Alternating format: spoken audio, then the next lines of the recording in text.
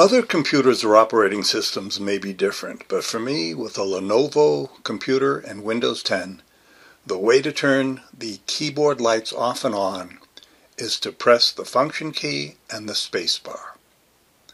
Press them once to turn the lights off, again to turn them back on, again for full brightness, and again to turn them off. Of course, this is not a highly guarded secret, but it sure was hard for me to find out how to do it. I could not find any backlight setting under Settings. I finally found out how to do it under this article, which also covers other models of computers and different ways to do so. Here are some other computer techniques that I've found very useful.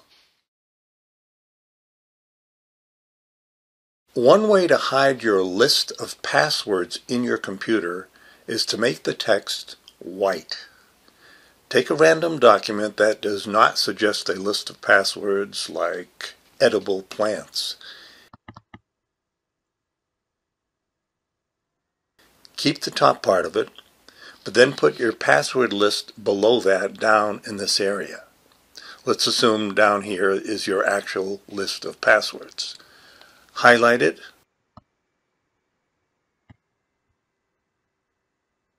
and make the font white. That way no one knows it's there except you. If you get these spelling correction lines, you can get rid of them by clicking on Review, Spelling and Grammar, and click Ignore Once. And then save the document. Then when you're looking up a password for yourself, highlight the lower section and change the text to black.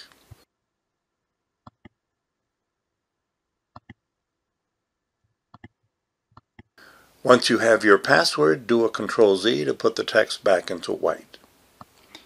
Myself, rather than making the font white, I prefer dropping a white rectangle over the text. Go to the Insert tab at the top, the Shapes drop-down arrow, click on a rectangle, draw it in. Make the fill white, make the outline white. Your passwords are now nicely hidden.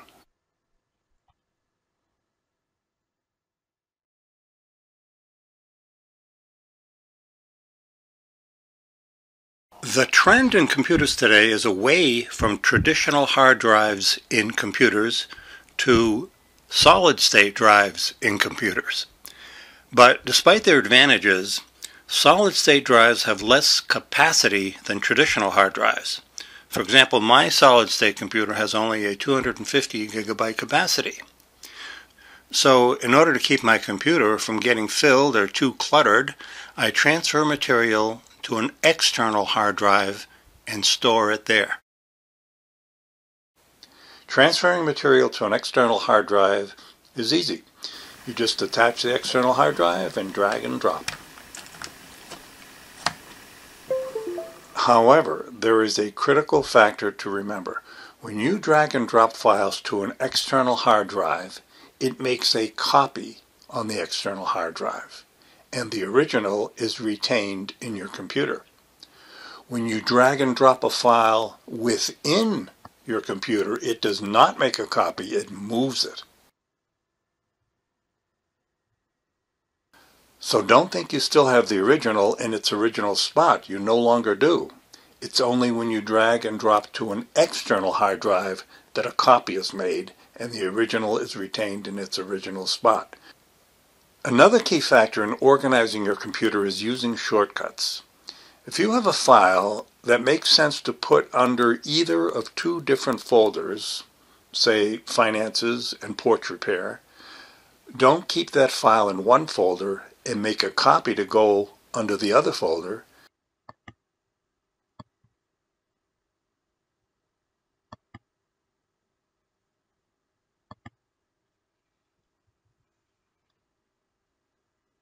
Because if you add information to one file at one time and the other file at another time, you will end up with two files with different information on them. Instead, use the shortcut feature. Stick the file under one of the folders, make a shortcut,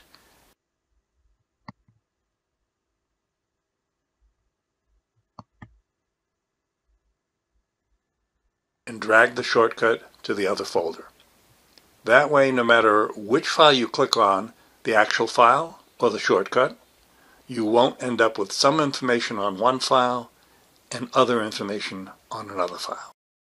Note that deleting a shortcut does not delete the actual file. Just be sure that it is a shortcut you are deleting, as indicated by a blue arrow on the icon.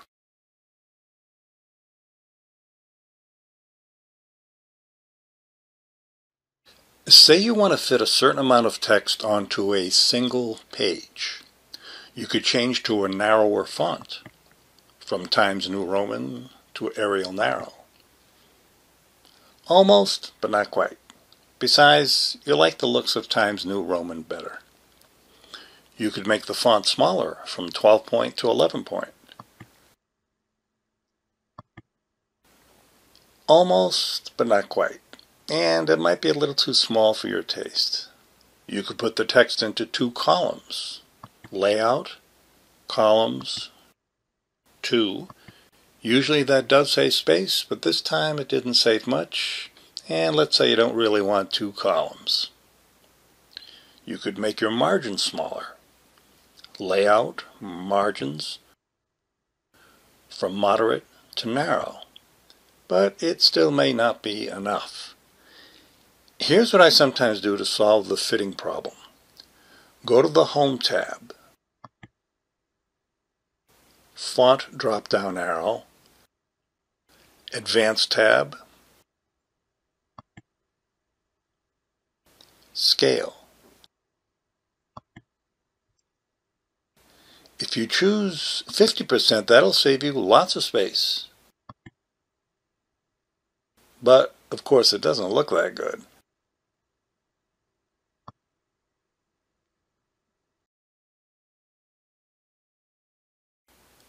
Even at 80%, it doesn't look that good. But I find 90% looks pretty good.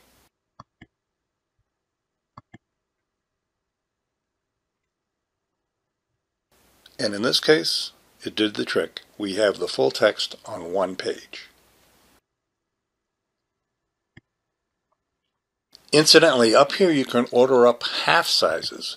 If 12 is too big and 11 too small, click here, type in 11.5, press enter. Sometimes a half size will do the trick.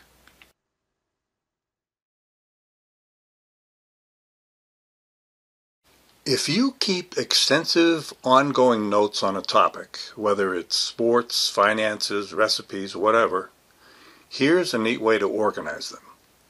For each entry you make, keep it to one paragraph. And put a title at the start of the paragraph.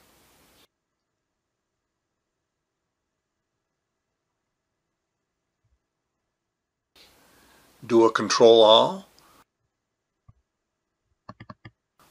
Go to Paragraph and click on the Sort icon, OK, and that will put all of your notes into alphabetical order under their titles.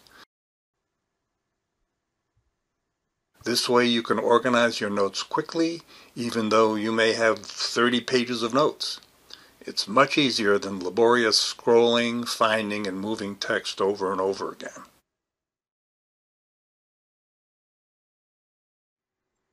I've always found the default pointer and I-beam cursor to be not as visible as I'd like them to be. I mean, look at this, you can barely see them. You can increase visibility by clicking on the Start button, Settings,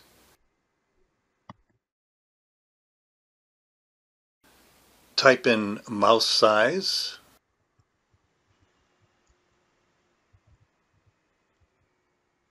Press the Enter key and drag the slider to the size you want. I like 5.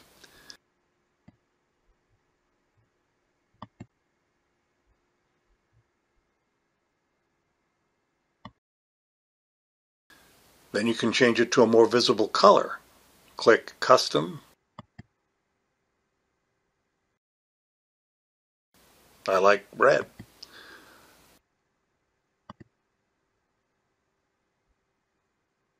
Also, I find the default text cursor thickness too thin.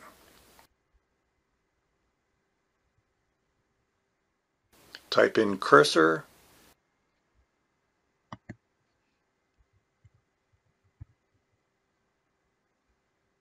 click Change Cursor Thickness.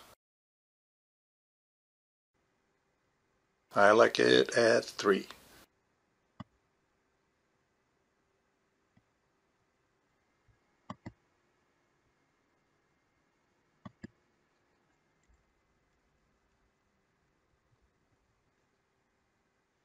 Some people might like it at the maximum 20.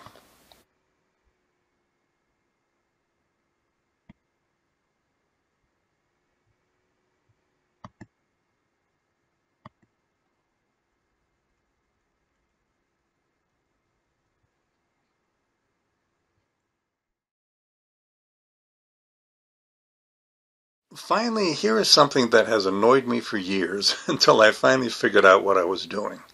Every so often, a line of text suddenly gets spread out. What? What happened? What happened was, I meant to press the Shift key and the quote key to put in a quote mark, but I accidentally pressed the Shift key and the Enter key, which is the order to spread words out on a line. It's easy to make this mistake because the Enter key is right next to the quote key. To fix the error, Control-Z to undo it, and try it again, pressing the desired quote key, not the Enter key. I hope this has been helpful.